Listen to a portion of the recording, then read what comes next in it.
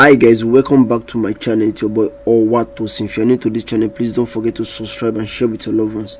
Today guys, I am at Koshofe local government and I'll be showing you the construction update going on at the moment. The construction going on here is the regenerational plan.